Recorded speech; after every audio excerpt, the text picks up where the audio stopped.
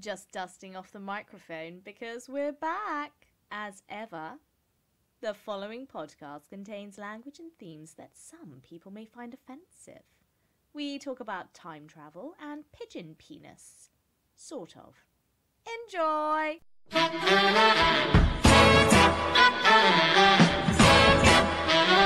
Hello and welcome to That Was the Week That Was it? The podcast with nought taken out, apart from the bits that didn't work. I'm Alex Sievewright, and joining me for this episode is Emi Webber. Hello. You're right. I'm alright. I said I wasn't going to ask if you were all right because it's automatic, and Yeah. I told you I would. Yeah. I'm terrible.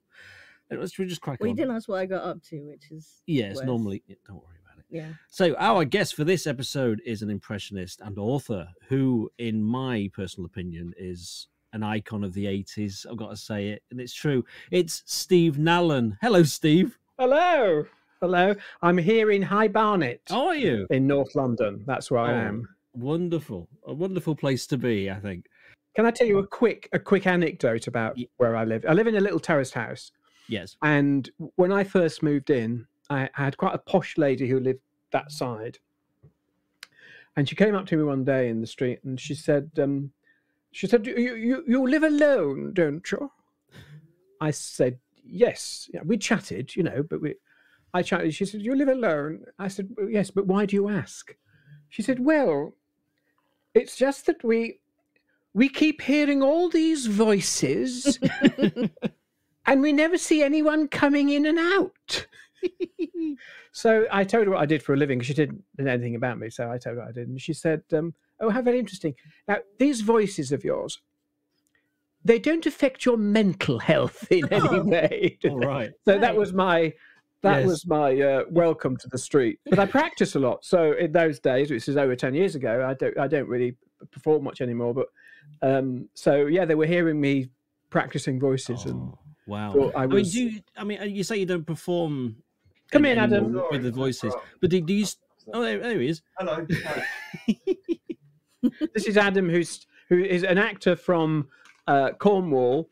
And he's been working on things like, we're allowed to say, The Crown, and what's the other one you did? Bridgerton. Oh, Bridgerton.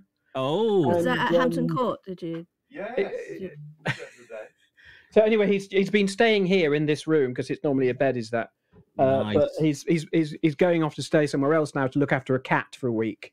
Okay. That's not quite as glamorous, is it, as Bridgerton? Well, I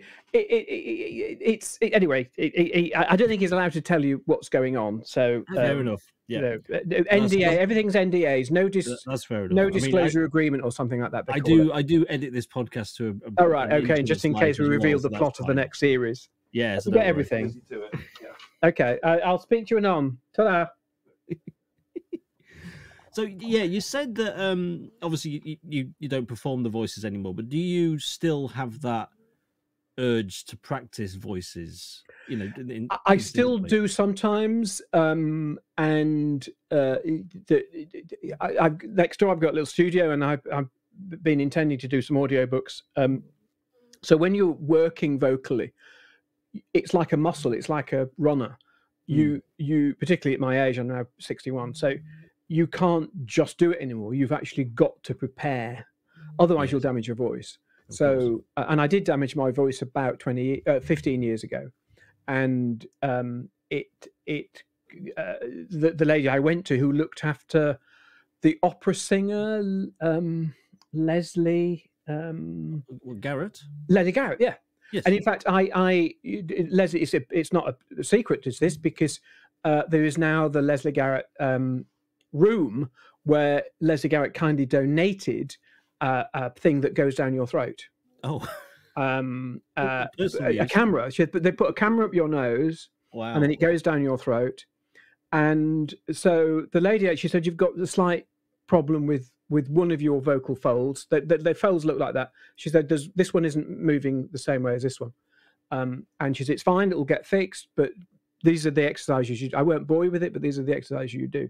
And then she said to me, because you're an impressionist, would you mind us taking some pictures, of your vocal cords? Yeah. They're folds, not chords, as I say, the vocal folds, which we would like to use at lectures. So I said, yeah, of course, yeah, no problem. So they put it down, and they said, "Can you do some voices?" So I said, "I'll do some high ones and some low ones." So I did. I've been talking all day, so I can't get that low. But I did Alan Rickman. Okay. Where are my detonators? And shoot the glass. And so that's really interesting. So I said, I'll try a high voice. So I did Julie Andrews. Oh. Feed the birds, tuppence. And it's really fascinating what your vocal cords are doing when you do something low and something high. And what's an unusual voice? And I said, well, Anne Widdecombe is one of the most unusual voices. So I saw them doing Anne Widdecombe. And they said, stop. I said, what's wrong? They said, it's gone into your stomach. She's eaten the thing. And the microphone, she said, pull it out. That's worth a lot of money. Yeah. And I don't know how much Leslie Garrett had actually, but she donated this, and there's a little a little sign saying that Leslie Garrett. And and they taught me a lot about the larynx. I didn't know much about it. And they said, no, you've got to steam, which basically means, you put your head on top of a kettle every day, as much as you can. Just get as much water in to your system. Don't drink coffee. Don't do this. And you'll be fine. But what had happened was I was working on Family Guy voices. I decided to do some Family Guy voices, which are very popular at the time. And most of them are quite straightforward. There's Stewie, who's like that very Stewie voice, very Stewie. Most people can do it. They've done not a difficult voice to do. And then there's Herbert. I think he's called Herbert, who's this strange older man who sounds very oddly like Dame Edna Everage. You get the that slightly pitchy thing. Anyway, but the one I really was struggling was the son called Chris. Yes. Now Chris is it's the same voice essentially dynamically as Johnny Vegas, and it's strangulated. So most voices are rhythmical. So for example, John Gielgud is, oh, to be or not to be, that is the question, whether it is snowblood. And, and then other voices like Ian McKellen is more punchy. To be or not to be, that is the question, whether it is nobler in the mind. But Chris is a very rare sort, and he's like Johnny Vegas, and Johnny Vegas is strangulated. It's like doing that, and it's very bad for your voice. Yes. So, and I'd been working on Chris, which is very similar, and I got it close, and became obsessive about it, and I did Chris for about 45 minutes, and it was way too long. Yeah, the thing about Chris's voice is because Seth Green performs it. It's actually his version of Buffalo Bill from Silence of the Lambs. Ah, right, okay. That makes sense. It's got the kind of inward kind of, I can't do it personally, but it's like, imagine put the lotion in the basket. And fascinatingly, here's a bit of useless information. Let me get this right. What has Daffy Duck got in common with Richard III? Oh. And the point is, Mel Blanc based Daffy Duck on the same actor-producer that Laurence Olivier based his Richard III on. Oh my goodness! Okay. He was one of the most unpleasant men in the history of theatre and stuff, and both of them knew him, and they've taken different angles of the voice and stretched it and so on. So the history of voices is interesting. With for example, Homer Simpson is based on Walter Matthau, who was in all those films with Jack Lemmon. And actually, if you watch the early Homer Simpson ones, you can hear that's what he's doing now. Yeah, I think what happened over the years, maybe even the first few episodes. Homer Simpson, he became less like, he became less like what a matter, and he took on his own and read me, he took his on his own voice. Oh, yes,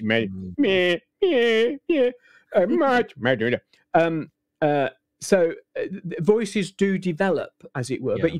But one of the tricks is actually to begin with somebody else and then slowly let it develop.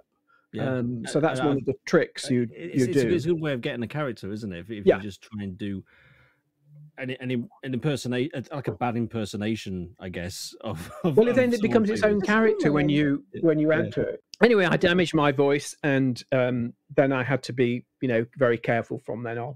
Of course. And warm up, Yeah. So we haven't really started yet, have we? This podcast the does trivia that, of the week, as it were. Yeah, it does that. That's why when you said how long does it last, I say normally an hour, but it never does. But I want to touch briefly on Spitting Image while we got you talking about that, because obviously I've got you on. Why would I not? And it's something that when I was far too young for it, but I never missed an episode. Sunday evening, I was watching it in my bedroom. I was like, it must have been about. Oh wow. Yeah, I'm like 43 now, so I mean that kind of gives you an idea. Well, and right, okay, I'm trying to work out the maths of that, but yeah, it's you did what, 10 or something? 10? Far too young, far too young. But yeah, but I mean your voice in particular, when you see how many characters you voiced, I just want to thank you because because I've got such good memory. Oh, goodness me! Do let me finish. It's an important point. I do hope that Margaret Thatcher didn't give you nightmares. That would be very, very sad if that happened. I want to ask you about that because her puppet evolved quite a lot. I mean, how many different versions was there? I don't know how many different versions. The first one, I think they basically did one a series, and that was partly because she was the most used, so it physically fell apart. Okay. And then she evolved, and I think they basically commissioned and not commissioned because they were the people. They essentially made a new one every year. Yeah. There's one in particular. It was a later one, the smiling one. Right. That kind of, and the fate that gave me nightmares. And it did give you nightmares. I was a bit older then, That was quite horrible. It's a little bit. What happened with the voice for Thatcher was that in the very early program, I just basically tried to do a sort of copy of her, but we started talking because the early series didn't work. So the very first episode was very much like that, and I was very nervous. It was for the first time in television. I didn't really know how it all worked, and we started chatting. And John Lloyd said, "It's great impression, very good. That it really needs to sound a little bit more like what the puppet looks like." And I said, "Oh, I see. So, what if I added to that voice the way she sounds in Parliament?" He said, because television wasn't televised in those days. They had radio recordings, but they had no telly. So he said, "Well, what would that sound like if you?" I said, "I won't do it as she does it in Parliament, but I'll add that element into the voice. What about that?" He said, "Well, yeah, that's great. So I'll do it in Parliament." So this is her parliamentary voice. "The right honourable gentleman does not understand the nature of fiscal policy. He does not understand the nature of foreign affairs and diplomacy." and so, and therefore what I did was I took that original voice and just added that little bit extra in it. Oh, Douglas, will you stop being... Oh, Geoffrey. And that's not what she sounded like. But they said, that is what we've wanted. Because now it sounds like the puppet looks. It doesn't sound like her. It's clearly her. And the nicest compliment I got was from Peter and Roger, Flock and Law. And they said, "We don't think of you as an impressionist. We think of you as a caricaturist of the voice." Which I thought was a really nice thing to say. Yeah, isn't it? Now, I mean, and also we will get onto the week. We will get onto the week, but it's your other characters as well. I mean, I can't say characters, but people. They are people. They are people, but they're characters to me. You know, like you're Bruce Forsyth. You're well, Bruce Forsyth really is just basically an impersonation. Yes, because I didn't really. When I do Bruce Forsyth, I used to, and I hardly said a word. So you can't do that because it just sounds like it's a mistake. So, and we did that thing with Bruce Forsyth of it's turning the catchphrase the wrong way around. Yeah. I've had a very nice day today. Today, I've had a very, very nice day. And we'd had entire sketches where he wouldn't actually. He would have a conversation where. I've just had a salmon quiche for my tea. A salmon quiche for my tea. I've had the salmon quiche for my tea.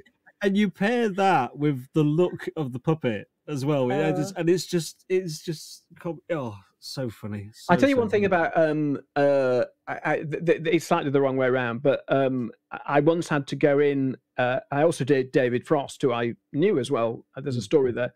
And we were. I went in and I did David Frost, and sometimes impressions mix up with each other. And I went in and said, "Hello, good evening," and oh my God, I've turned into Bruce Forsyth because there was a hello, good evening, and it's there. You can see that it's a similar. What happened with bless him, David Frost? They auctioned off the David Frost puppet, and the presenter of the auction interviewed, the me and the puppet, and the interviewer kept putting the microphone underneath the puppet, not me. And guess who the auctioner was? Was David Frost himself. Oh wow! Wow! And I kept saying. David, it's my mouth that's speaking, not the puppet. I'm terribly sorry. Sorry, who are you? And he was very good about it. I mean, he'd been impersonated so many times over the year. I mean, even the name of this podcast is a homage, as you know. That was the week that was it? I know. I was going to say you're going back to what used to be called TW3. That was the week that was. Yeah. Here's a lovely story about David Frost. It's an old story, but so he goes to buy a book, and in some point, and no, I think whatever he was buying, it might have been a very expensive item as opposed to a book, and they said, "Oh, Mr. Frost, we do think you're very good. We think you're really good. We love all your interviews on the television in the morning, and." Yes, of course you can pay by cheque, Mr. Frost. We'd be very happy to accept it. And then she went onto the computer and she said, Mr. Frost, have you got any means of identification? But the system wouldn't allow, it to be the real David Frost. There's one occasion where you probably could go, you know who I am. That's probably when you could probably. Well, that's one. Yeah, exactly. Now that is exactly right. That is the one occasion where don't you? Well, she did. You do know who I am, but the system won't allow it, and I accept that.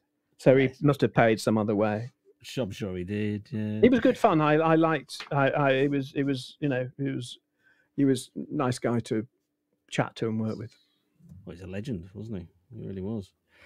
Right. So that's the intro done. Right. Yep. Let's get on with the week. We start with Monday. Monday, what was that like for you? Well, the whole week's been odd because I've got an infestation of moths, which I had years ago, and they've come back. And so you can't. Oddly enough, they're not in here, but they're elsewhere. So I haven't found where they live yet. So this previous time it happened, I traced it to a sheep's skin, which was sort of in the clue as to where they live. And I thought, and I found that, and actually the sheepskin rug had been eaten, and I lifted the sheep, and it was an entire colony of these moths. No. So at the moment, I feel a little bit unpleasant because I see about 3 or 4 on a morning on the wall, and I get I don't like killing things, so that I am having to, because they're eating my shirts and things.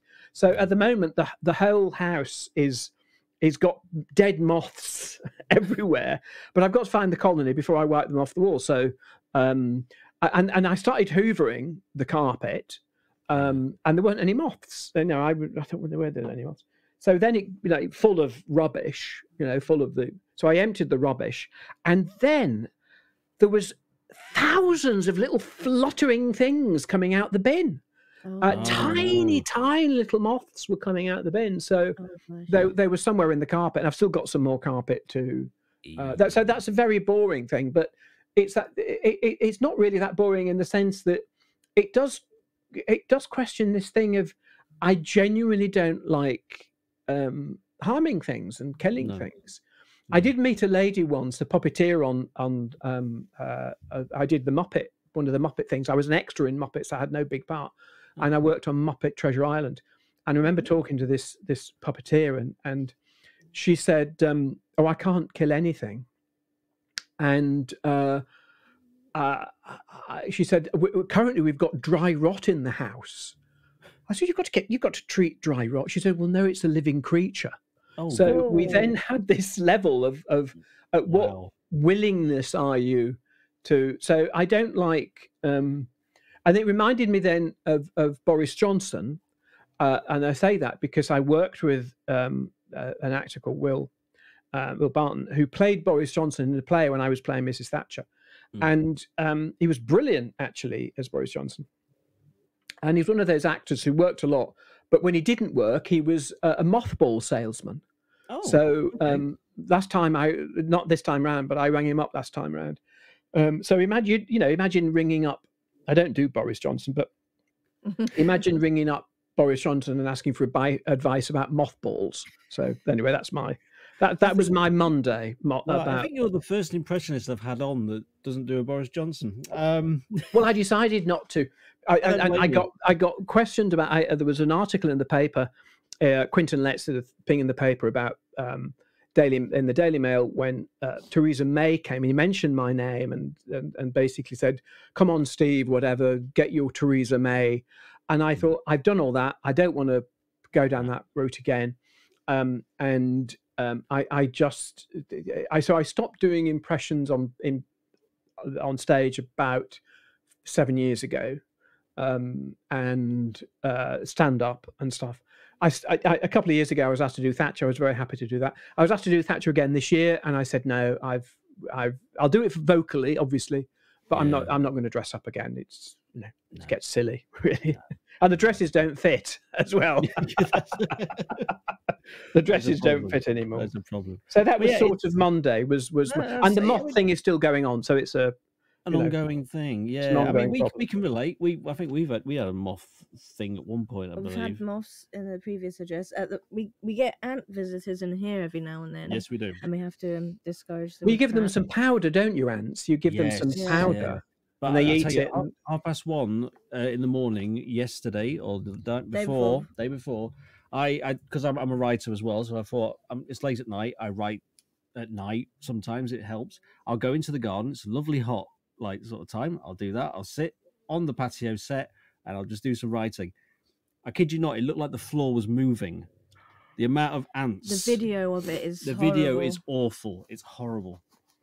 They're very good. I always think it's an old line. It's not really my line, but somebody said, "Yes, ants. Yes, good for army, less on social services." Yes. They're not the nicest creatures in the world. No, they're not. They're not. But when we first moved in here, it's a lovely little cottage. It's a farmhouse. It's a 600-year-old farmhouse. Yeah. Oh wow. So, yeah. And when we first moved in, the second night, I think we had a flying ant infestation in the bedroom and stuff. Doesn't that happen just once a year? It used to happen. It was a day in round about late July, August, when it's the flying ant day when they're all everywhere or something. Yeah. No. Maybe we should have a flying. Maybe there should be an official flying ant day, but I think possibly it's different in different parts of the country. It's like Easter. It moves. It moves. Yeah. Depends on like the moon and. It's the moon, isn't it? Yeah, It's all about the moon, probably. Bizarrely, it's all about the moon. Well, I do hope you get the moths sorted out. Because Adam has been staying here, because this bed comes out, or it's a sofa that comes out as a bed. I can actually now go under this rug and see if but I don't think they're coming from in here. I think because they're all in there. So I think it's somewhere on the carpet on the staircase somewhere. Yeah, I mean, there was one time we had a problem with was it the larvae? That was awful. lived, and they were in the food cupboards. And if you had rice or something, you had to check because some of the rice grains weren't rice grains. They were little wiggly wormies, and Will stroke Boris Johnson said the thing about moths, it's not moths don't eat your jumpers. They lay their eggs, and it's the eggs that eat the thing. So he said if you kill them, make sure that you don't let them drop on the floor, because all the gold inside is all the eggs. So when you squash a moth, it leaves this pattern of gold. But don't let them drop, because the eggs live on. And if the eggs fall on the floor, if you kill your moth, and if you whack it and it falls on the floor, the eggs will continue to live in the carpet. God, so that's why I squash them on the wall. I'm coming across as a rather an unpleasant person squashing moths all the time, but anyway, there we are. So if anyone's had an infestation, they'd understand. Yeah. Unless Tuesday is you're killing some puppies, but let's see. What happened on Tuesday, Steve? Well, Adam, yes, who popped in earlier, he likes films with nice people. So we watched a film which he hated called Marathon Man because he didn't like anybody in it. He said, have you got any nice films? And I said, well, one of my favorite actresses is in a film called Mrs. Miniver, and she's Greer Garson, and she's also in another one, which is a lovely film called Random Harvest, and another film called Goodbye, Mr. Chips. And he was a man called James Hinton. He wrote all these stories, and I said, well, they're full of lovely people, and there's. He said, oh yes, and then we started watching Mrs. Miniver. Now, Mrs. Miniver was a World War II propaganda movie. It was made in America, but it was essentially a propaganda movie, and it was Winston Churchill's favorite film, and it really helped the war effort. And it's about 4 or 5 stories in it, and one of them is Dunkirk, and the lead actor is a man called Walter Pidgeon, and he was the American. He was an English actor, but was always lived in America, so he was always in these. Anyway, to cut a long story short, so we began watching this Mrs. Miniver. He said, I think this is the film with the penis in it. I said, what? He said, yes, this is the penis one. I said, no, it can't be. This is from 1943. There's no penises in Mrs. Miniver. And it's Winston Churchill's favourite film. It can't have a penis in it. What are you talking about? So he said, yes, it is. And you get on you press Mrs. Miniver, and he said, yeah, it's this film. And there's a scene in it where Walter Pidgeon, Mr. Miniver, has gone off to Dunkirk, and he's taken his boat, and he's brought a load of soldiers back, and he's been doing it 2 or 3 times. He's been up for 48 hours. And so he goes to bed, and eventually he gets up. But in that scene, I think where he wakes up or gets up, Walter Pidgeon forgot to put his underpants on underneath his pajamas. And as he's getting out of the bed, his penis pops out for a split second. Wow. And these pictures are, of course, available on the internet. Well, yes. It's a split second. It's a split second. And because it's in black and white, you don't, but it is there. So I said, I'm not going to look at his penis. I just want to watch the film. But then we watched it, and then we went back to that scene, and then we froze it, and you can see the penis. Yeah. Was it on DVD? It's on DVD. Yes, that's it's on DVD. Right then, because on VHS you don't want to wear it out. No. I won't. I'll only wear it out. Good Lord. I mean, that's quite a goof, isn't it? I just love the fact that there's a Star Wars, isn't there, where one of the stormtroopers walks and bumps their head, and there's wristwatches in Spartacus and all that sort of stuff. I don't know who notices these things, but somebody notices, these things, and somebody must have been penis spotting. Is this a habit of penis spotting? And actually, he didn't really know who Greer Garson was, and I said she's one of my favourite actresses, and she's so natural.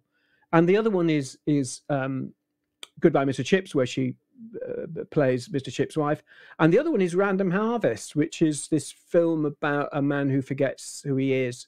Ronald Coleman, I think it is.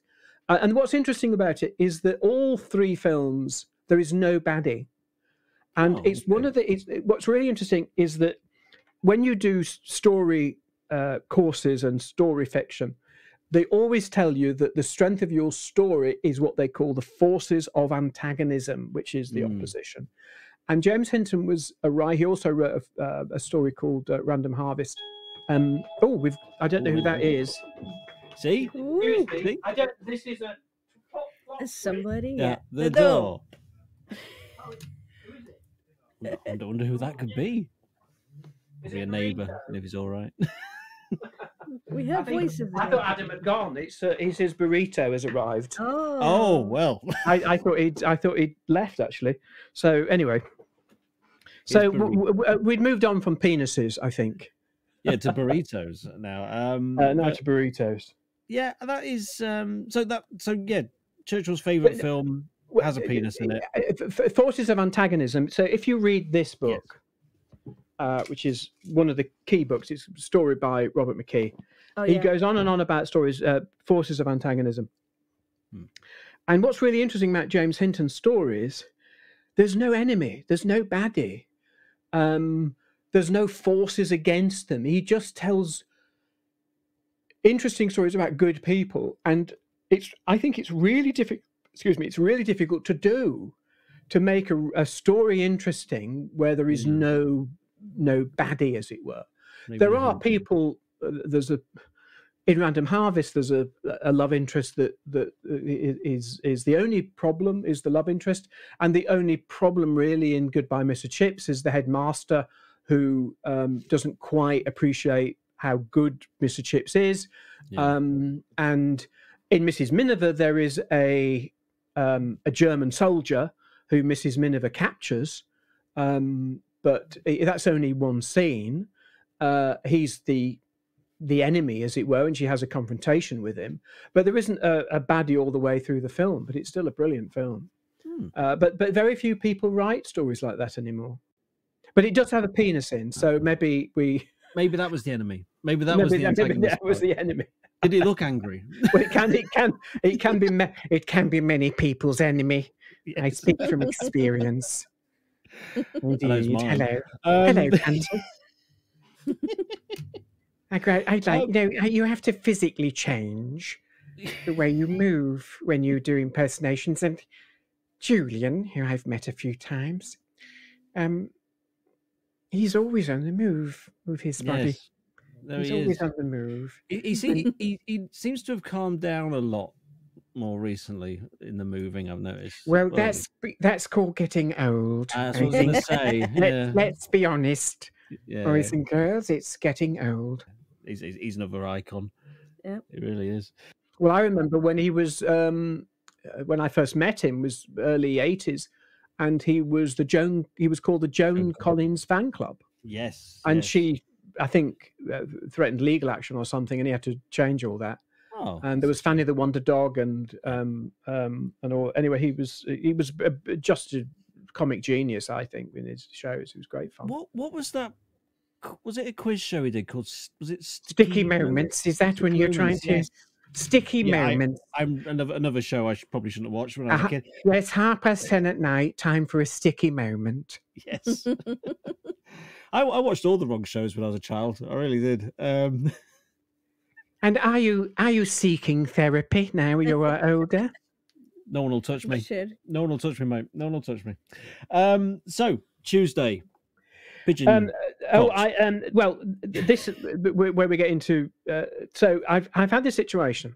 Yes. Where I had a book which I've written, and it was meant to have come out, and then in March, and for various reasons, it sort of came out but didn't. So there was a problem with the printing.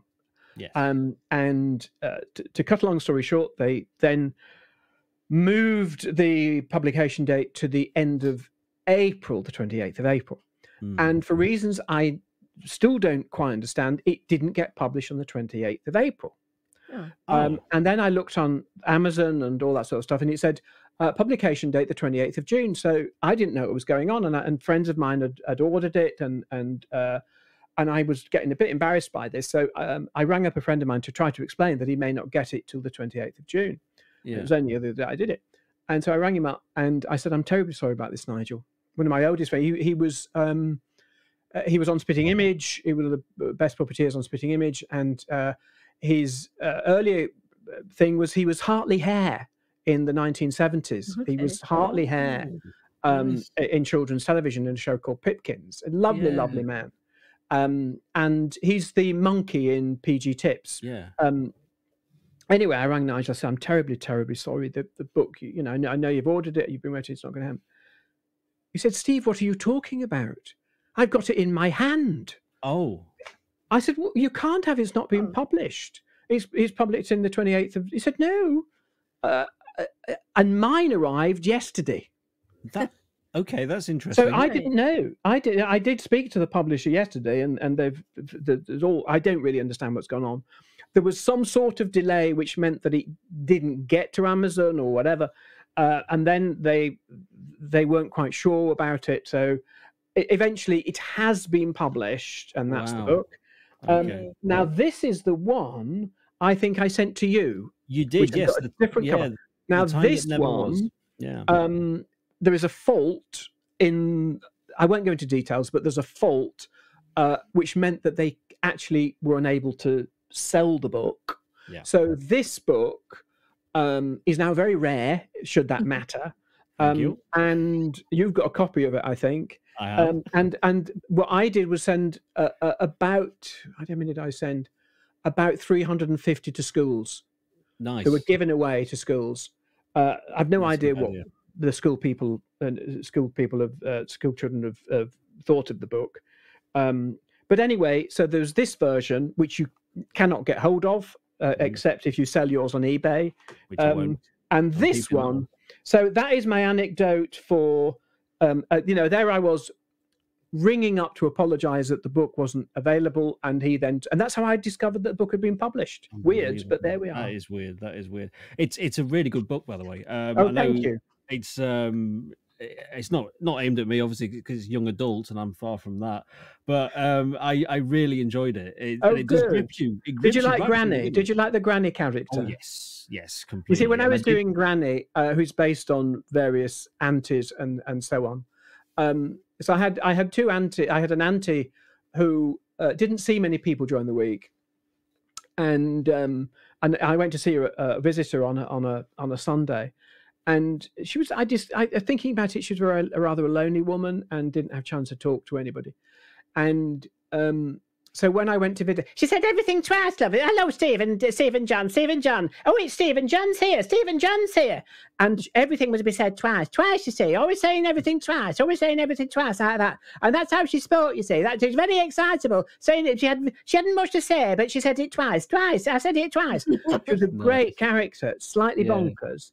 Yeah. And it also bumps up the word count as well, doesn't it? Well, yeah, but I haven't put that as the Granny, but that's how I imagine Granny sounds like a little bit. Yeah. And I had my other grandmother who I lived with. I won't go into complicated details, but I ran away from home when I was 14, and I went to live in my grandma's attic. And because my father was very ill mentally and all sorts of other, my mother had died and my father was mentally ill, so I went to live in my grandmother's attic, which was a condemned house, and it was pretty unpleasant. I was chatting to somebody I had lunch with earlier, and I said, well, he said, what was it like? I said, well, the attic was en suite because we had a bucket, and it was pretty It was pretty horrendous for 2 years. I had but it, you know, my grandmother rescued me, and that is partly what the story is about. It's about the relationship between the boy, who's probably about 12 or 13, and the granny who rescues him. It's, as you know, it's a fantasy. You've read the book. I hope that she's funny. The kids love it. You know, you can look online on Amazon or wherever, and it's there. I think if you're 12 to 14 is probably the best age range for it. But I know adults have liked it as well. So I'm really thrilled that you liked. I liked the book.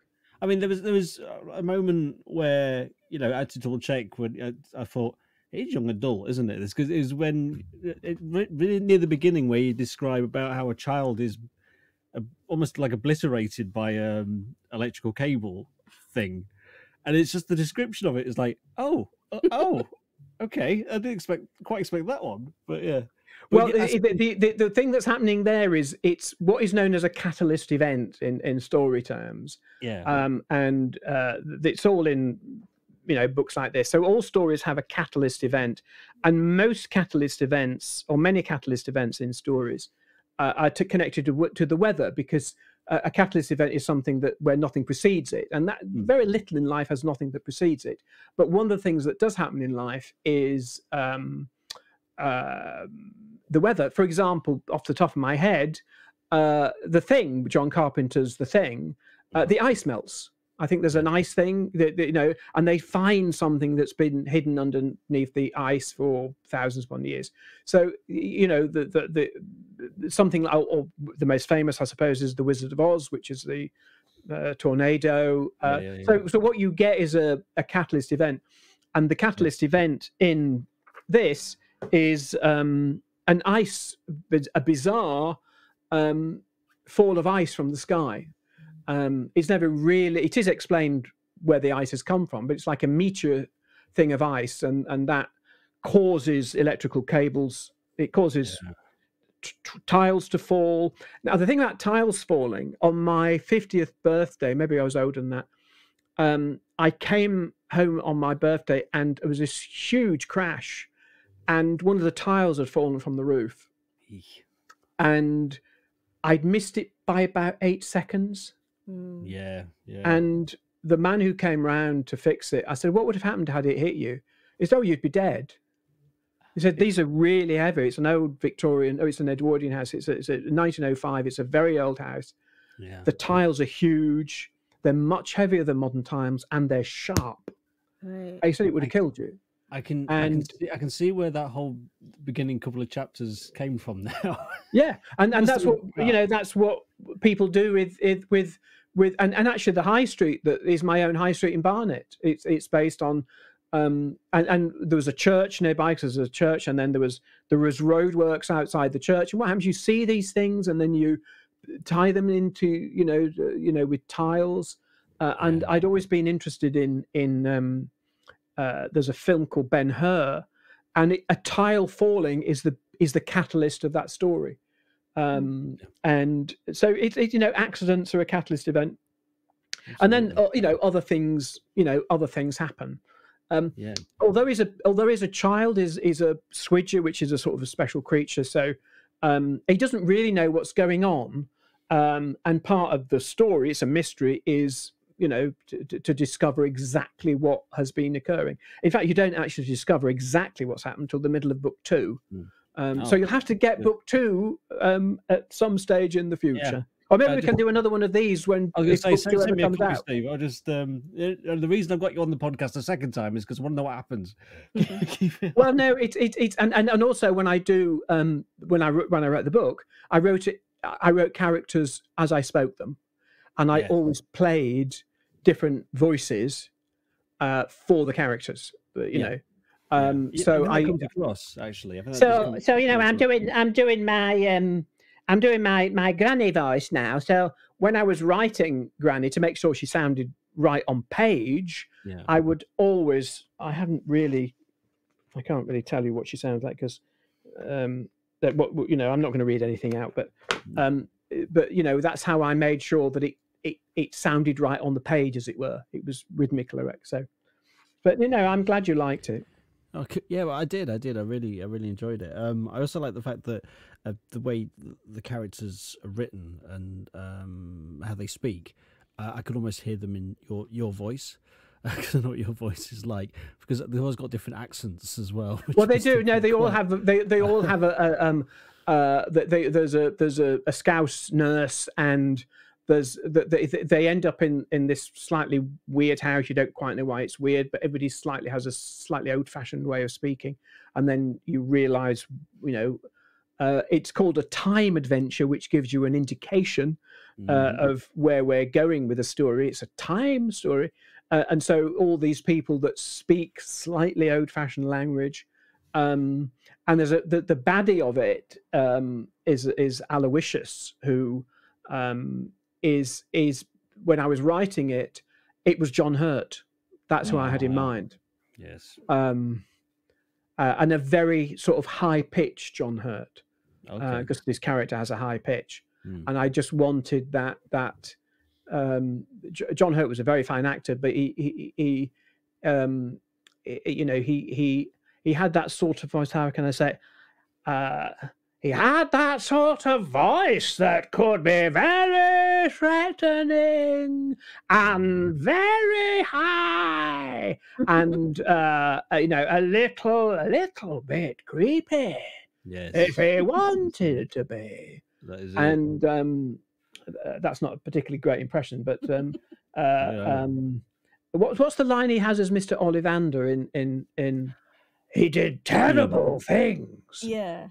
Great, but terrible. Is that something like that? He's got that great line in.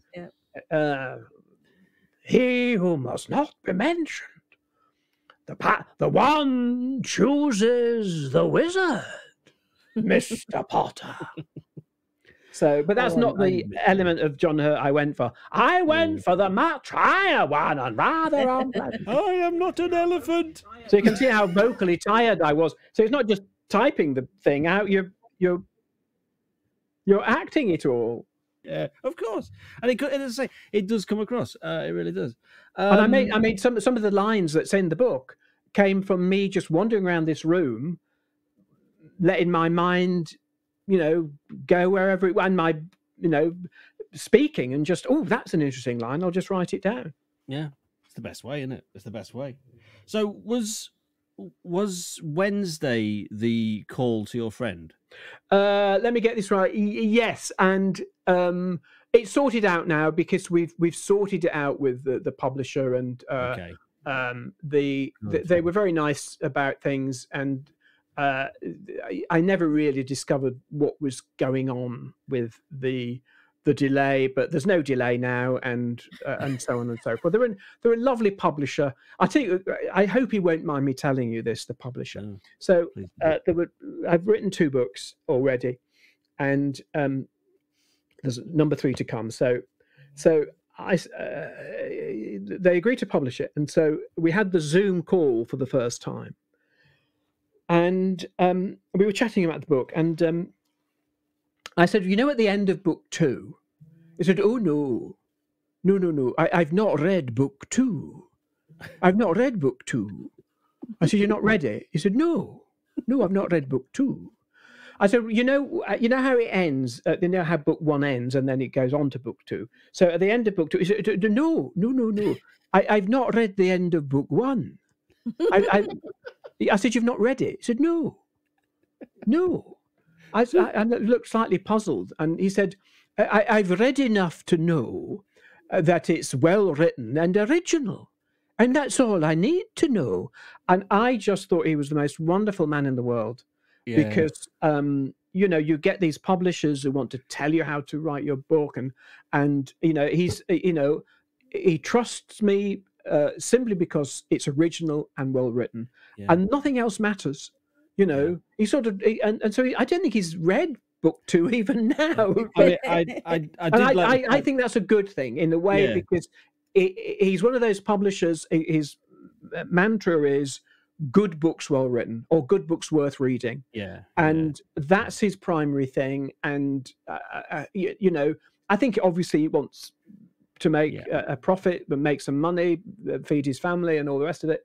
But I was so thrilled when he said that. Other people have said, well, no, you surely want... I said, no, the fact that all that matters was it was well written and original in his opinion. But that keeps it objective as well, really. Like, if it's not his kind of story, and then he's like, well, it's... Well, I think that's true. I think he had the ability to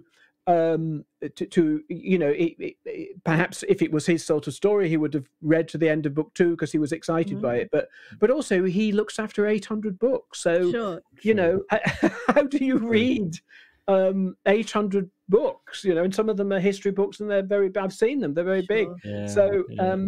But this is the same way that penises get into films, though. Well, there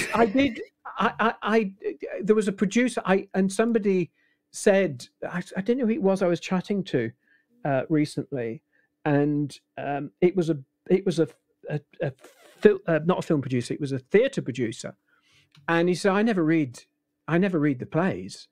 You never read the plays. I think I know who it is, but I daren't say who it is for various legal reasons. Yeah. And he said, no, I never. This is anecdotal.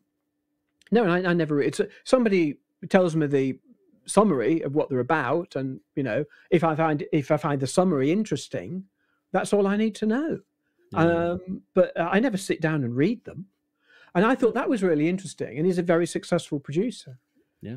I think one of the problems with the whole, I don't want to get bitter and twisted with publishing, because look, I've got, where has it gone? These are my rejections. Oh, when you're publishing them. So these are all the people I sent it to. Wow. Who rejected it. Wow. That's... And what happens is they give you a reason why they've rejected it, if you're lucky. So one said... it's very well written, but I don't think your story is going to work because you need to tell them more information at the beginning. And, we don't really know quite what's going on. You've got to tell them exactly what's going on at the beginning. And I basically said, yeah, it's a mystery story. It's a sort of, and by definition of the word mystery, and there's an old line, Wilkie Collins, technically it's not Wilkie Collins, but he said, the rule of storytelling is, make them laugh. Yeah. Make them cry. And then make them wait. And that's a great rule of storytelling. Make them laugh, make them cry, make them wait. And mine's a mystery. You make them wait. And this, no, you've got to tell them everything at the beginning. No, okay. So I got that. Well written, but terrible story. And then I got one said, the story's great, but we don't really rate your writing. Okay, that's fine. Oh, nice. One person said, I don't think your age group is right. This is clearly for 7-year-olds, not the age group you're aiming it at. Somebody wrote and said, this is clearly not a children's book. This is clearly aimed at adults. It has to be an adult. And then you get and you know what? You can only write what you can write. And if you listen to you take, I sent the book to loads and loads of friends, including Adam. Adam's read it about 4 times, and in one of the versions he said to me, yeah, it's when they go into the house, when they go into the old coach end of the story, the second half of the book, he said there's just a bit too complicated. I said, right. He said, no, it doesn't matter. I said, no, it does. It does matter. He said, there's something about it that's just too complicated. I said, what if I take this element out? There's an element the Granny originally said to William, look for what isn't there, as a clue to the secret of the house. Right. And and he does find what isn't there, and I won't tell you what it is, but there is something that isn't there. But I took out Granny's line and the complication of looking for what isn't there, because I think the idea of looking for what isn't there is, he said it's too complicated. So I rewrote that whole section and took that idea out. Okay. And then he reread it. He said it's so much better. Yeah. Because so I always listened to people's problems. And one of the problems in that second half of the book I think it's better now, was some people were reading it and not finishing it. And the general feedback was that it just went on for too long. So I halved it, basically. I cut it. I had to make it. I had to put the story in, but there was loads of stuff, and I basically. I'll tell you what I did if I can find it. Maybe I can't. I can't remember where things are. So in the second half of the book, William, who is an orphan, he ends up essentially doing what Cinderella did and Jane Eyre and Oliver Twist. He gets badly treated by cruel people. He's made to do chores, and he eats bad food, which is basically what happens when you end up in an orphanage. It's bad food, ill treatment, bullying, and you're made to do the washing up. I mean, that's one of the things. So I found this is my grandmother's book, which is 501 Yorkshire, and this was published, I think, in about 1932. Oh, wow. And it's one of the very few things I have for my grandma. So I read this book, and it's full of the most wonderful advice. So I thought, is my research, I thought I'll put this in the book. Nice. Yeah. There was too much of it. Really interesting about how, cleaning things, but there was just too much of it. Too much advice. So I basically cut the vast majority of it. Wow. I was loath to cut it, but that's what you have to do. So kill your babies, as they say. Kill your babies, kill those. And I did love it, but I easily lost, I think, 4,000 or 5,000 words. And I cut loads. There was loads of references that I cut out and stuff. And it was a better book by listening to people. If somebody doesn't finish a book, there's a reason why they don't finish a book. And I met somebody today. I was having lunch, and somebody was there I knew who's a PR man in horror movies, and he'd read it 4 years ago when I wrote it, and he said it's so much better now. It really flows. And I said, well, that's because I got the scissors out and cut it, and listened to what people said, So I'm not precious about the writing. But anyway, I hope it's funny. I mean, that's the thing that I think kids would like best, is they like the granny character because she's funny. Yeah, and it is a pacey little book, and I mean, I wouldn't mind reading the unabridged version, if I'm honest. But well, there's maybe I should bring out the special edition, which is 125,000 words long. No, short is good. I think keep keep it tight. And the thing is, as well, with writing, I tell you what, the big mistake I made on the book was I trusted an earlier draft to be good enough to send out. And the reason why so many people turned it down was because the third draft, which I thought was good, was nowhere near good enough. And it wasn't until I'd sent it to a friend who said, you've got to change this, and I really worked it. So it's a year to write a book and a year to rewrite it. Yeah. And even then, we're in the lap of the gods as to whether anybody will ever buy it and whether it will get picked up. And, that's released. Pure luck, As a result of this podcast, get on it. I mean, I can recommend it. Steven Spielberg, you're out there. I know you listen to this every week. You watch it every week. The rights are available. We've got the rights. The movie's yours if you want it. As soon as I get him on as a guest, I will certainly ask you. Well, yeah, I do get the book because it is wonderful. Yeah, you haven't read it yet, have you, Emi? No, because you've been reading it. But you're going to do now, love, aren't you? Yeah, you're going to get it done. Do it now. Yeah, you got to. It is good. So we're going to move on to Thursday by the book. What happened on Thursday by the book? Now, listen, dreams, right? Dreams. Oh, yeah. I find listening to people's dreams the most boring thing in the world, right? And there are people who put on Facebook pages. I dreamt last night. Maybe you do it. I don't know. Maybe I'm telling you something you do. No. I find I dreamt last night. Who cares? It never happened. And can I also add that it is slightly weird. I hadn't realized this because I've essentially now become a writer as a performer. You're writing things that aren't true all day. In the evening, you watch something that isn't true in terms of a film or something, and then you dream things that aren't true. And essentially, you're living a complete fantasy life where nothing is real. You're imagining, you're watching, you're dreaming. So I don't really want to talk about dreams, except that something happened in a dream the other day. No, but this is I've never happened to me before. I dreamt to smell. Oh, I have never dreamt to. Have you ever dreamt to smell? So, the dream was okay. So, dreams work in a funny way. So I've got lots of DVDs. I'm old-fashioned. I don't do streaming. So I opened a box of DVDs, and for reasons I don't really understand, instead of there being DVDs, there was breadcrumb chickens. Fried chicken. Oh yes. And I smelt the fried chicken.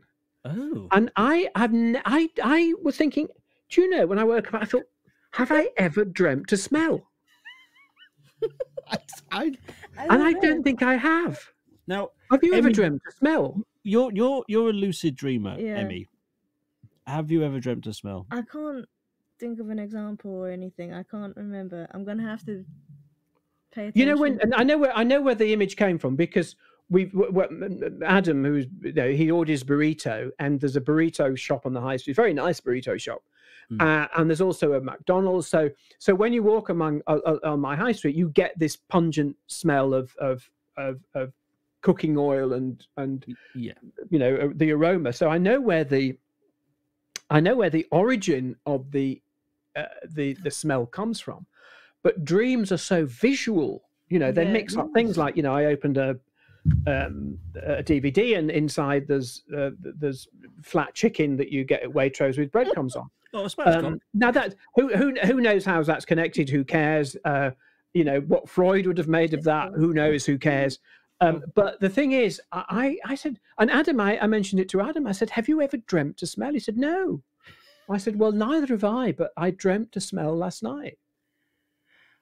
Was it pleasant? I mean, I can imagine there's worse smells. It was lovely because it had that wonderful smell of cooking, and you could smell, and it smelled of chicken as well. You could smell it was chicken, and you could smell that I'm talking about when you go past McDonald's and you've got this aroma and there's a sweetness in it, and it's not an unpleasant smell, but and that was my abiding memory of the DVDs with breadcrumb chicken in them, was the smell of the fat. I mean, is that probably the most boring thing you've ever had on your podcast? No, I don't think it is. I can tell you what the most boring one was.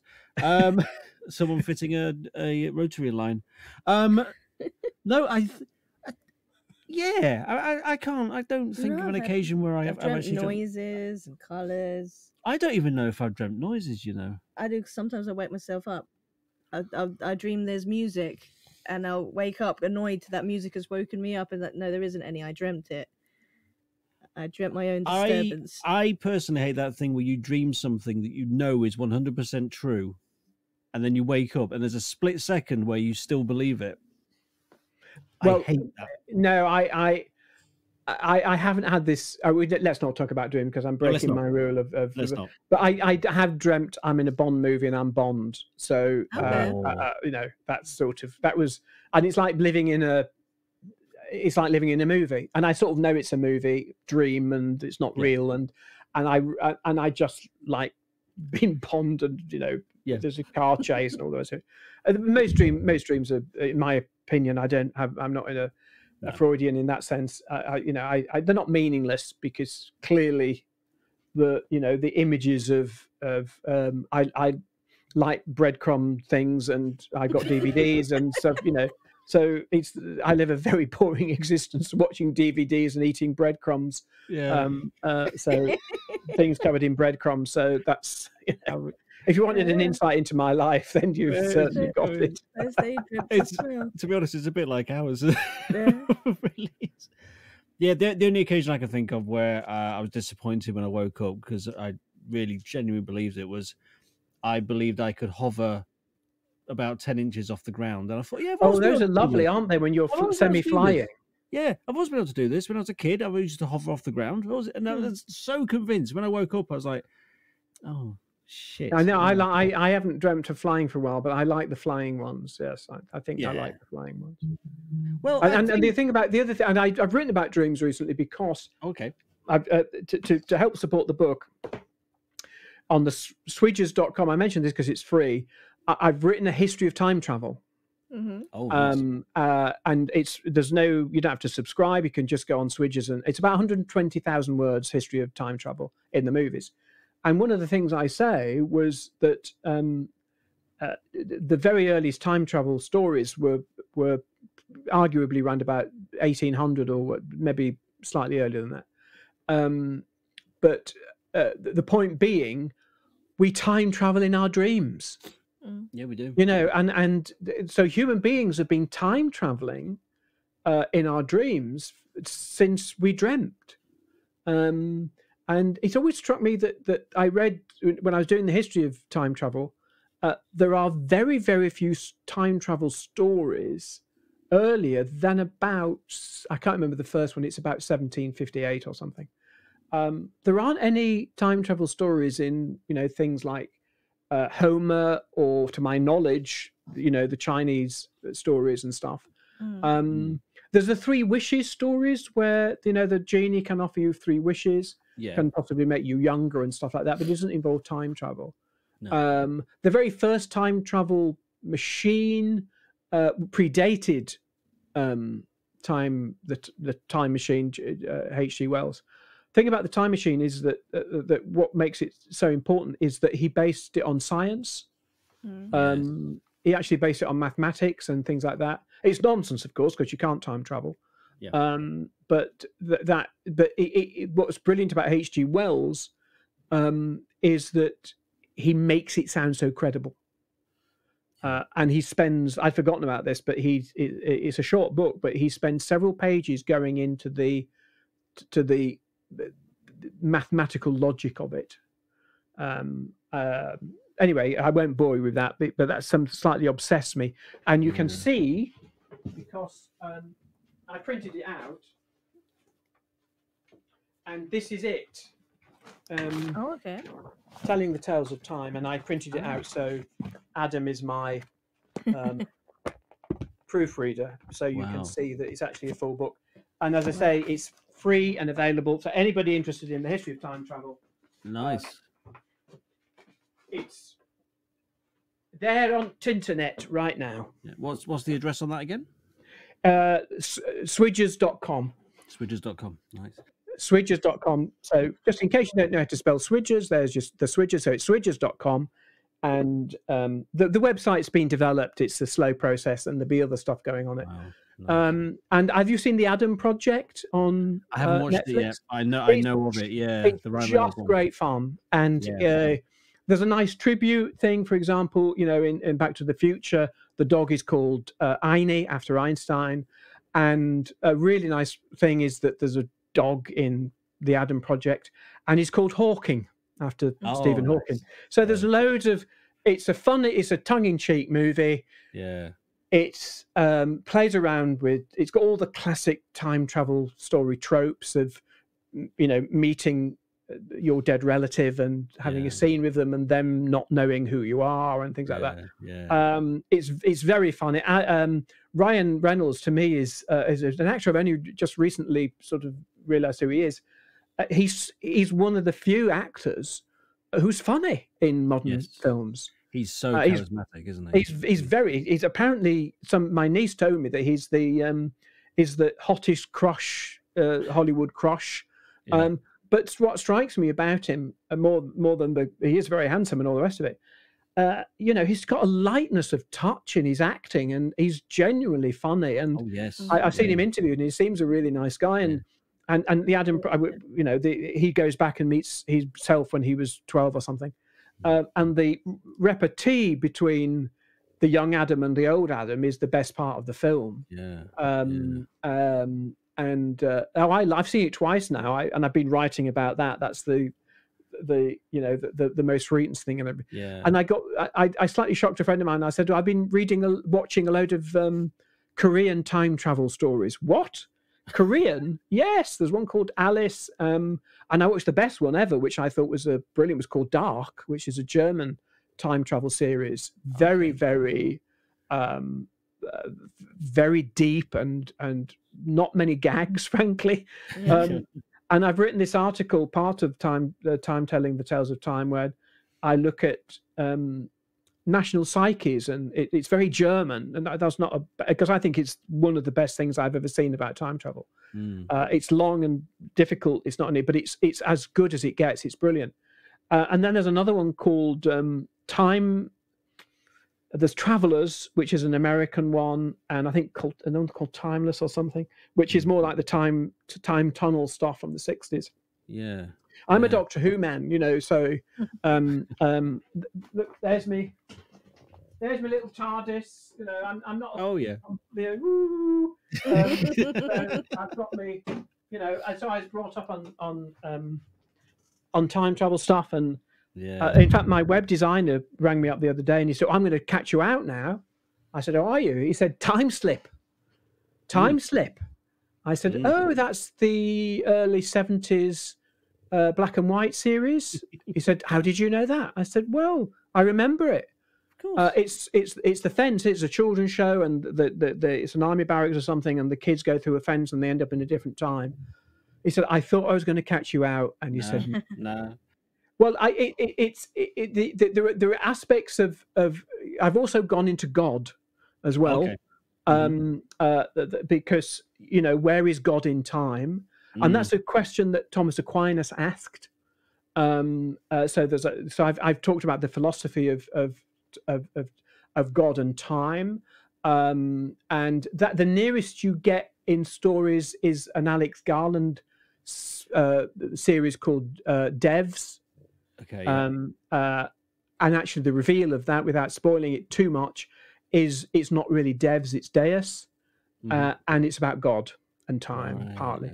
So it's about predestination and all that sort of stuff. So I've addressed all that. So you may catch me out on certain things, but on the whole, you're pretty up to speed. I've tried to do my research and stuff.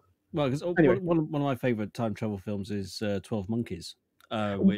Which is based on La Jetée. Is it La Jetée? Yeah, which is phenomenal.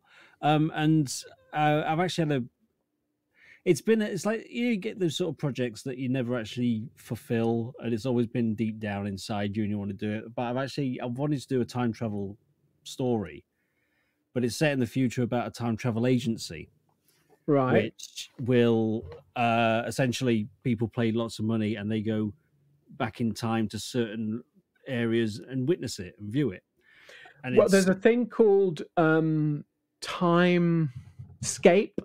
Yes.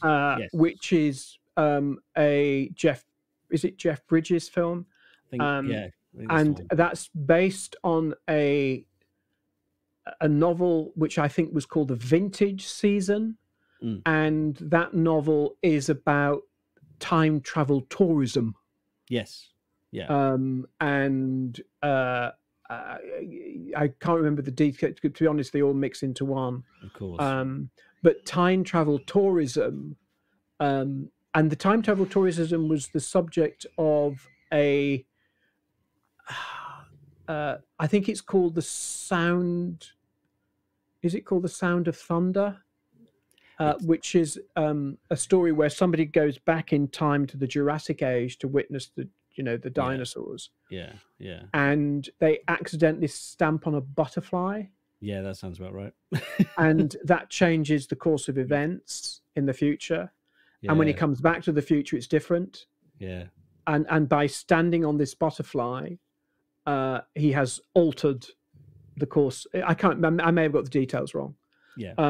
And I think it's called The Sound of Thunder or The Noise of Thunder, because the hint is he is so depressed as a result of what he has done that the last thing he hears is the sound of thunder, which is essentially him shooting himself. I see. Because I may excuse me for this because I wrote this whole thing last year, and there's so many stories in my head I can't remember the details. So if I've got that wrong, please don't write to me. Just accept the fact that I get things wrong occasionally. Yeah, and I can't remember who wrote it. I think it might be not Sterling. It might be. I don't think it's Arthur C. Clarke. I can't remember who wrote it. It might be. Anyway, who knows? One of them guys. He's one of them guys. But the thing, you know, my stories are, in the second book, it's time travel. In the first book, there's hints of there's a time loop in the first book. There's a sort of time travel in the first book, but it's not really. But the second book is time loop. There's a big time loop in it, and there is time travel back to 1944, and I won't, go into details about that, but none of this is fundamentally original. But I was chatting to a friend of mine today who's a big film man, and he said, well, how do they time travel? I said, well, I've done something a little bit unusual. I've based it on the German philosopher Hegel. He said, what? I said, I based it on Hegel, who was a metaphysics philosopher, and he was weird. He was a real weirdo, I think.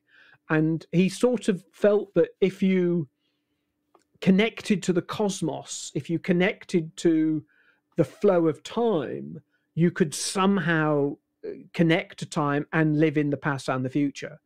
Well, magic mushrooms probably does that for you, but so I've got an element of that in it. But I do like time travel stuff. Like there's a wonderful Christopher Reeve film called Somewhere in Time, and there's no time machine.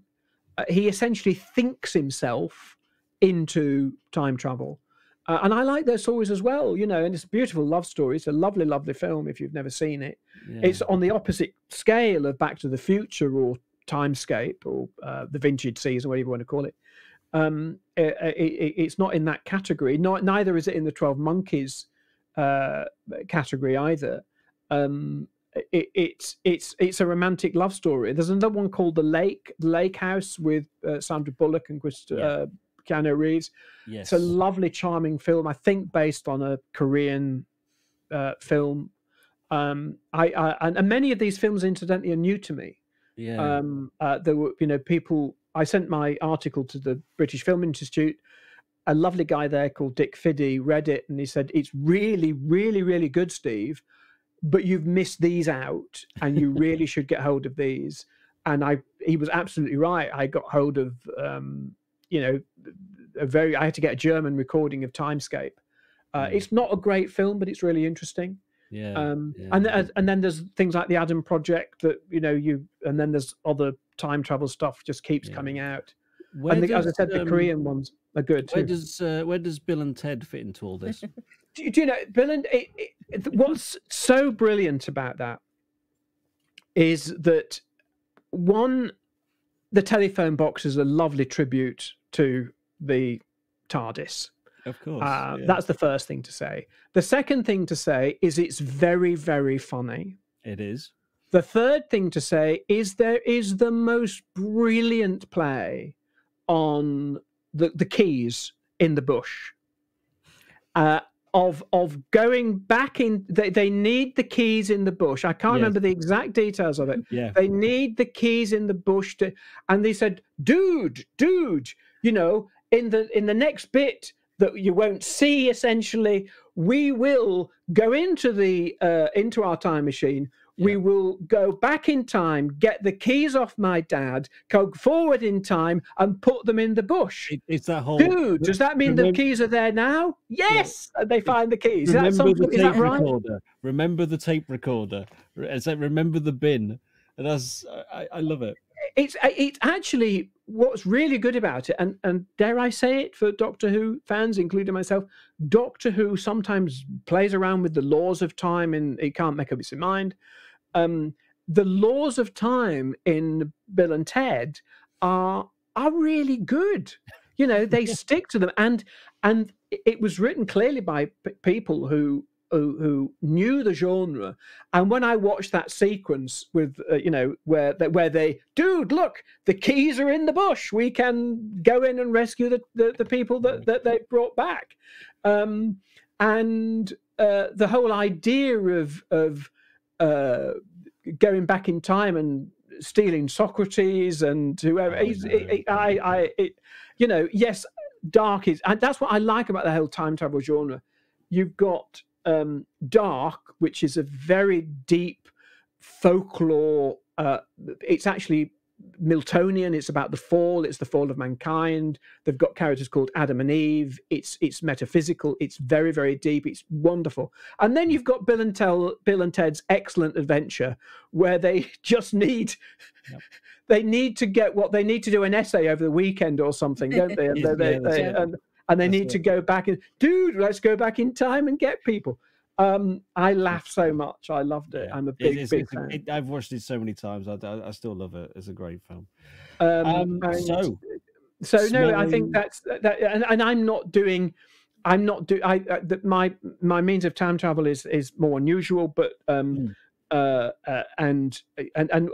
the story of book 2. The big one to play with is the paradoxes of time, including the grandfather paradox. Yeah, I was going to ask about now, the grandfather paradox is certainly there brilliantly in Back to the Future when you go back in time, and but this, and I can't remember exactly where it's from because I said I wrote this last year, but there was a sort of science fiction magazine from about 1932 or maybe 40s, I can't remember now, and one of the questions in the magazine was what would happen if you went back in time and you killed your grandfather. And one of the people who wrote in and said, why would you want to kill your grandfather? No one asked that. And then somebody said, I know, let's have a time travel rule where you can go into the past as long as you agree not to kill your grandfather. Yeah. And Douglas Adam plays with that idea as well. He slightly sends it up, I think, I don't think it's Hitchhikers. I think it's the later book. And I think that the time travel stuff appeals to people who like ideas because it's all ideas.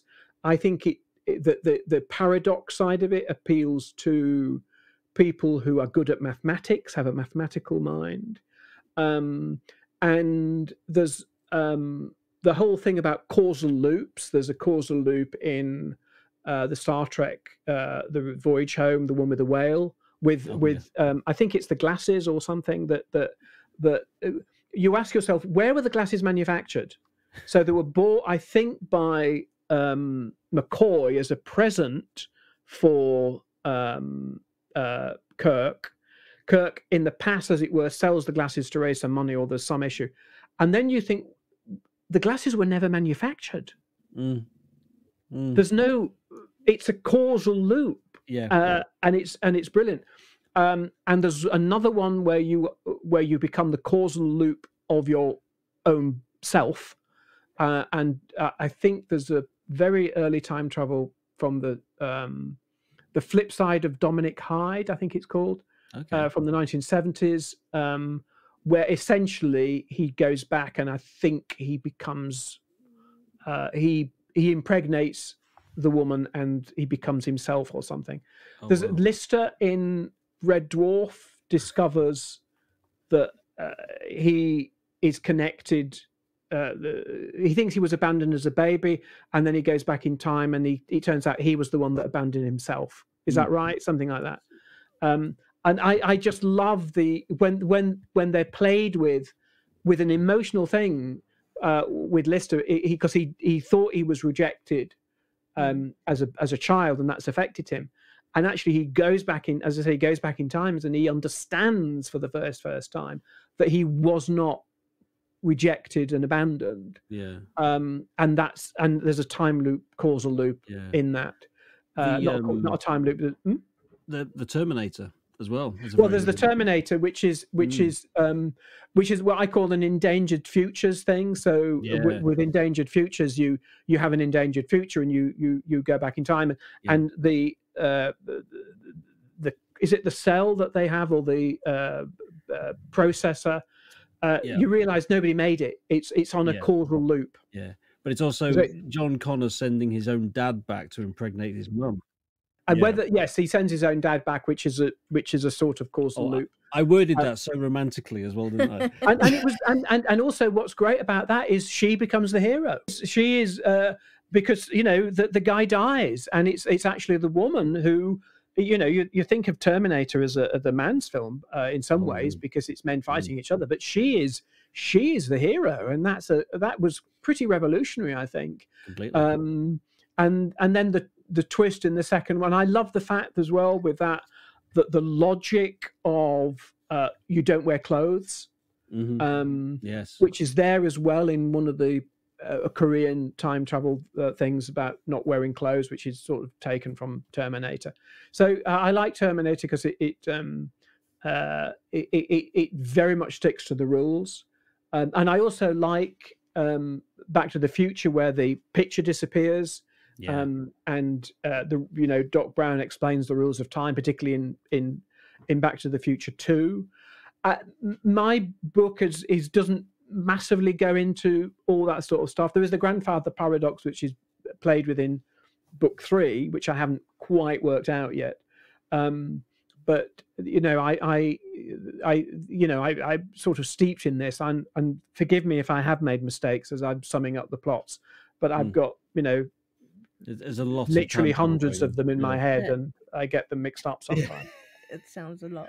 And I wish I could remember who wrote The Sound of Thunder, but it's anyway, it doesn't matter. It will come to me. I'm not a quizzer. I don't remember things like that. You could just edit in you just saying the name later on when you. Yeah, I'll let you know the name. We'll Google it. Maybe it's not called The Sound of Thunder. Maybe it's called something else. But and the butterfly effect, as which it's known as, it was actually a seagull originally, and it came from a weatherman who basically said the weather can change on a seagull's wing. Again, it might be a pigeon. Forgive me, I'm tired, and I may. But that didn't sound quite sort of poetic enough. So somebody along the line changed it to a butterfly effect, which is the flap of a butterfly's wing, changing events. Well, his basic point was that the smallest thing in terms of weather can grow and grow and grow and eventually cause a tornado. Yeah. And then you get this thing where which is about going back to God and predestination and all that sort of stuff. Predestination is more godlike, but you can also have predeterminism, which is similar but without God. And that is that at the beginning of the universe, because atoms, behave physically in certain ways and can only behave in those ways, this conversation that we're having was predetermined 13 billion years ago, because that is the nature of our existence, that we are predetermined because of the way. I don't agree with that, incidentally, and that is the subject partly of Alex Garland's Devs, or Deus, which, as I say, is really about the concept of predeterminism and predestination and God. Anyway, there you are. That's fascinating, isn't it? Fascinating. And wormholes as well. I looked at the history of wormholes, and the concept is Kurt. What's his name? The mathematician who was a friend of Einstein, and for Einstein's birthday when he was 70. I wish I could remember his name now. He wrote for Einstein a paper arguing based on Einstein's own theory of relativity. There's a general theory and there's another theory that actually time travel was possible. He did it. He said it's, and that was his birthday present. You'd have thought Einstein would have preferred a cake, but he got this. And from then on, this I think was then published. And because this very well-known philosopher who's gone out of my head wrote this paper on the possibility of time travel actually being true, that sparked off in the fictional terms this whole concept of wormholes and so on, because Einstein argued and actually time travel is possible in the sense that there were two twins. One was an astronaut who went up into space, and another, he was called Scott, and his twin stayed down on Earth. And the astronaut spent a year, I think, in the space station, going around the Earth very quickly, and he came back something like 0.000 of a second younger than his brother. Crazy. But you're talking, fractions, but technically he traveled in time, but it's only technically. So anyway, this article that was written for Einstein's 70th birthday, yes, mathematically it is possible, but not in our universe. Our universe is not designed to allow that to happen. But of course, science fiction writers never bothered looking at that part of the paper. They just looked at the fact that it's possible. And then another philosopher came up with the fourth dimension as a concept, and that, I think, in the 1930s that came in. And multiverses, there was a man called Everett who did a lecture on the possibility of multiverses very early on. I think it was about the 1920s. And he did a very famous, very dull lecture, actually, in any other sense, about that. And yes, again, I can't remember the exact dates. I really should reread my book. Because they go out your head and you forget. So I should. Next time we do anything on time travel, I'm going to reread my book so I know what I'm talking about. I could do a whole separate podcast on time travels. To be honest with you, I really could.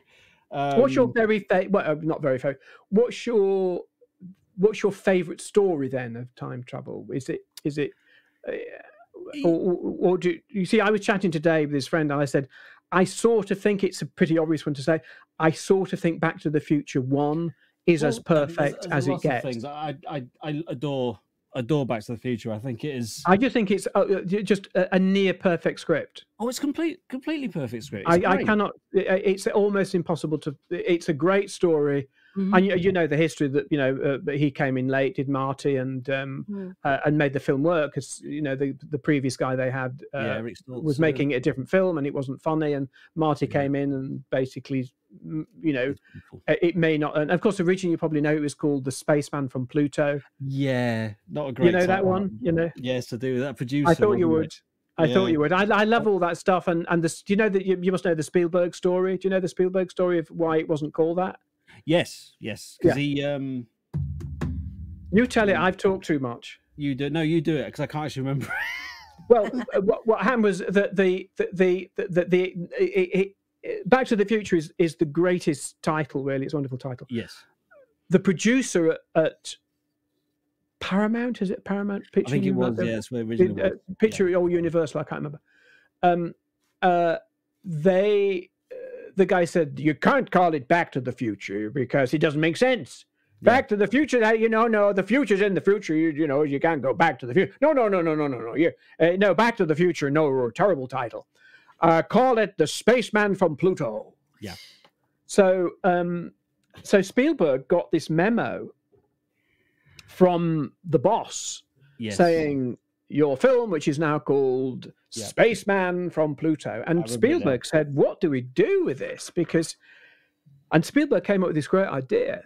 He said, I know what we'll do. We'll write a memo back to the producer saying, Ernie, thank you so much for the title Spaceman from Pluto. It gave us such a big laugh. Yeah. We knew you were joking. It's fabulous. Keep them coming. Yeah. You're a great guy, the funniest guy in the world. We laughed ourselves crazy. Best wishes, Steve. And they never heard from him again. That's right. And that's why it was called Back to the Future. That's right. So we are nearing the end. So Friday, what happened on Friday? I've got holes in my socks. Okay. And because, it might be just one sock. of the way my feet are made, and it cuts a hole in them. So, and I suddenly found myself having to throw away socks because it's uncomfortable when your toe goes through the sock. But it was only one. I thought, well, this is ridiculous. I'm throwing away a sock. I hate throwing things away. And I've got these odd socks. I wear coloured socks because of COVID, because I wanted to brighten the world up. So I decided only to ever wear coloured socks. So today, for the very, very first time, which I wouldn't normally do, I've worn. I'd better switch them off and do it different. You've probably got the punchline. I have got one blue sock and one purple. Beautiful. Nice. Beautiful. I bet you got another pair like them, haven't you? Well, nowadays, it's fascinating. I've never done that before. I've never walked around in public with odd socks. And all I noticed was people looking at my feet the whole day. Oh, well. You know, N. Rytel, who worked on Spitting Image, for reasons, because it was a lovely guy, but bonkers, he decided to buy a wig. He had a full set of hair, but he decided to buy a wig. And then he said, really interesting, because you then realise what people are looking at. Yeah. They don't look into your face, they look at your wig. Yeah. And today, all people have done is look at my feet. So that's my day today. I think we're up to date now. You say about N. Rytel. I've heard things about him that he's quite eccentric. He's bonkers. Is he? No, he's completely bonkers. And as I say, he's absolutely lovely, but bonkers. Now, before we go, yes, I'm just determined to find the name of this philosopher who wrote this 70th birthday party thing. Time travel. Let's look it up. Time travel. I think it was 70th birthday. Birthday. Einstein. At my work, when we get a new starter, they tend to do a little "Who is this person? This new starter?"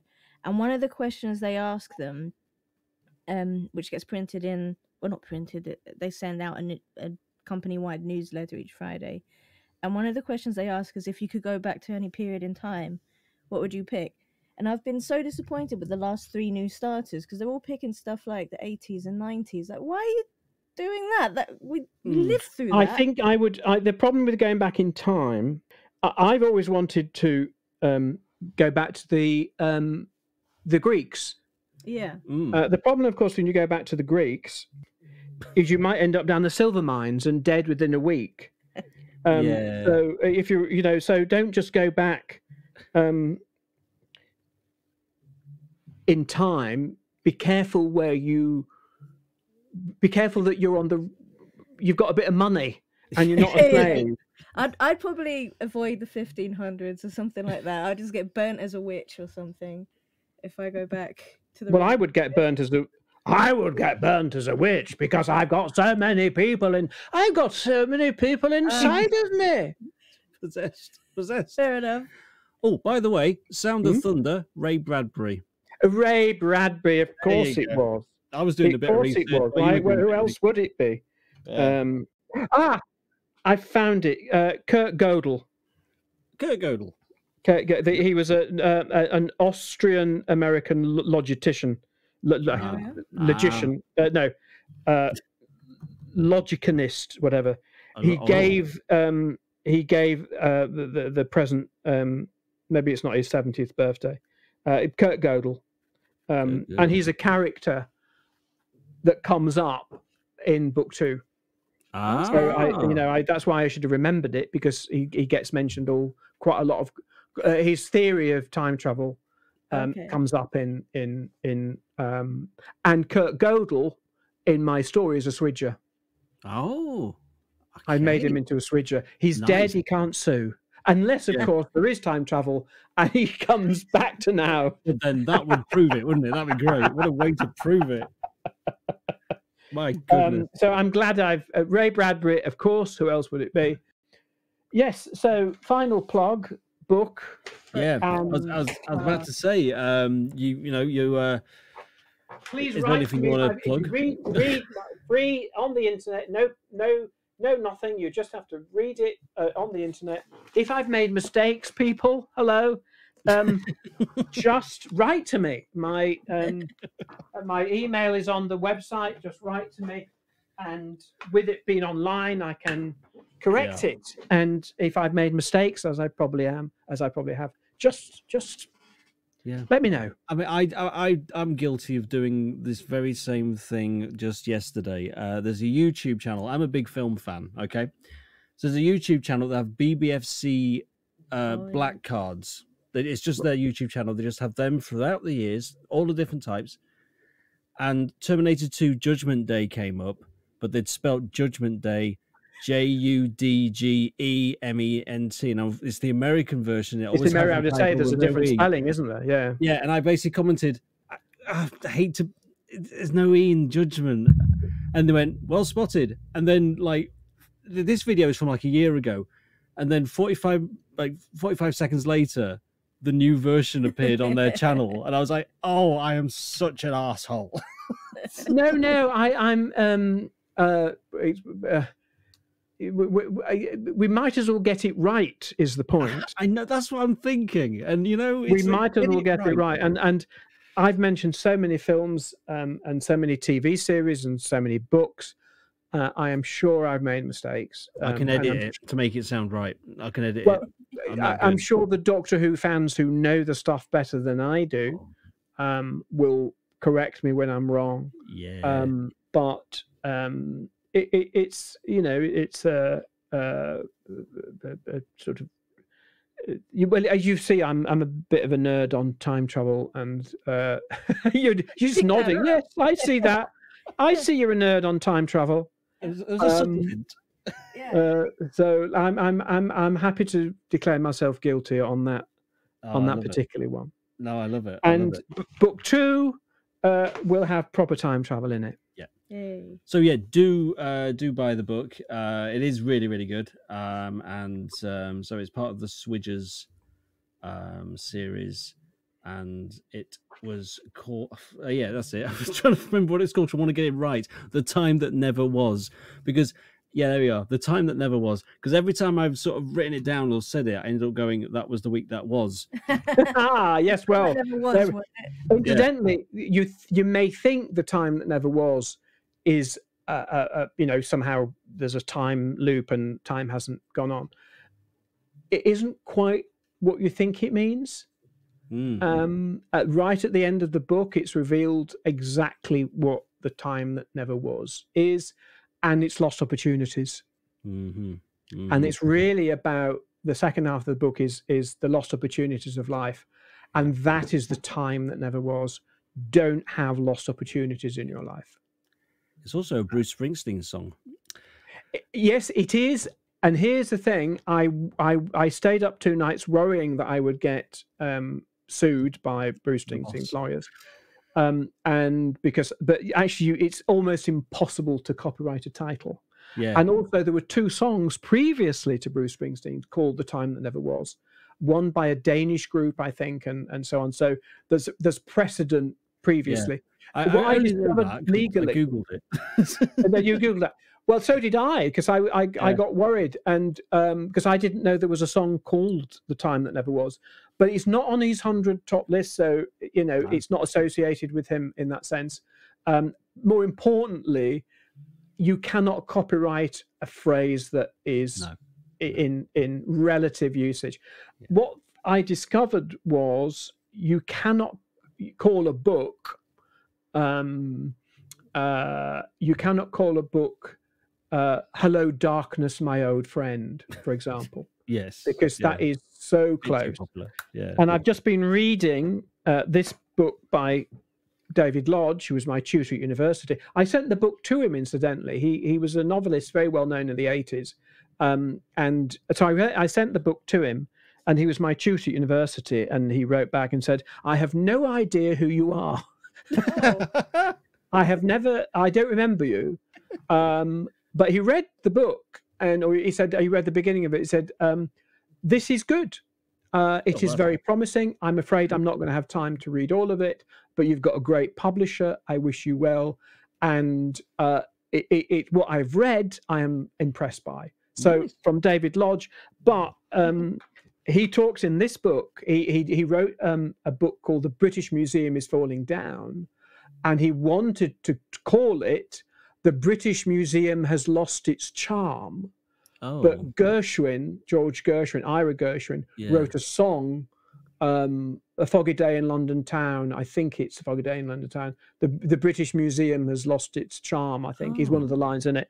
And the Gershwin estate wouldn't let him use those words.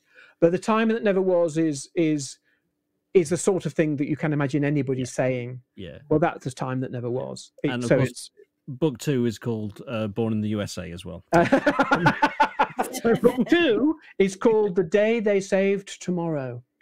That's a title. Yeah. The Day They Saved Tomorrow.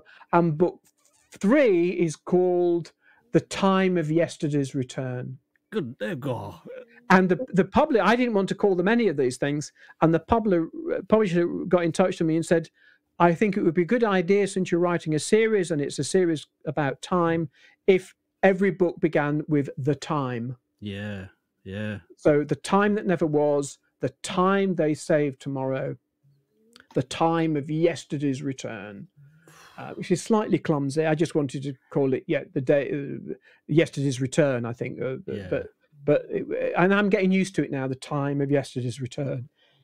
So you can see where it's going. Yeah, time travel fans. I like it a lot. So yeah, do buy that book, The Time That Never Was. It's really, really good. Mm-hmm. So Steve, it's been an absolute 2 hours.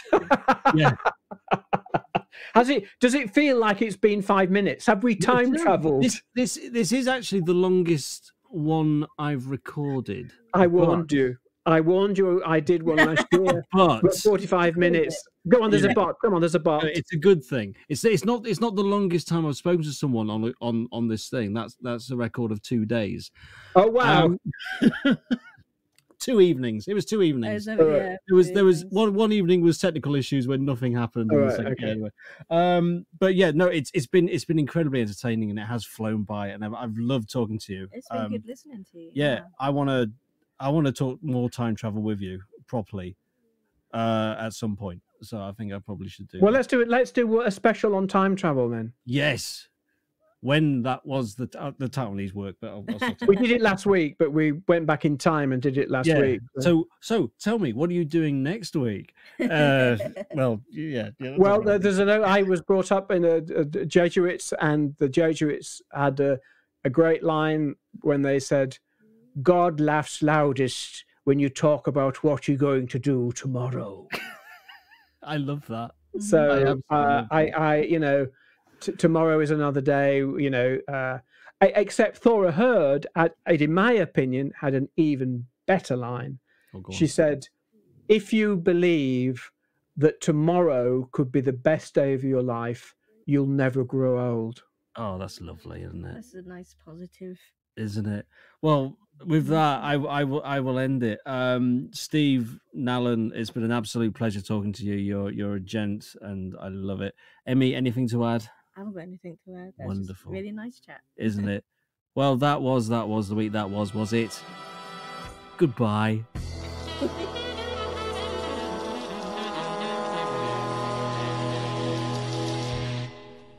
Bezos, Brands, Musk. Fuck those guys! Space travel is so 2021. Why would you want to spend 200 grand experiencing microgravity and witnessing the curvature of the Earth when you can fucking time travel? Remember when you found out just a little bit too late that your flat was infested with sodding moths? Well, grab a ride with us here at New VX and we'll smash the shit out of the fabric of space-time and create your own personal wormhole, transporting you back to the day you could kill off all those little bastard moth eggs, save your cashmere jumpers, and cure yourself of motophobia before you even knew that you had motophobia. Time travel with New VX. You don't even need to get into a hot tub for it, although we won't judge you if you'd rather.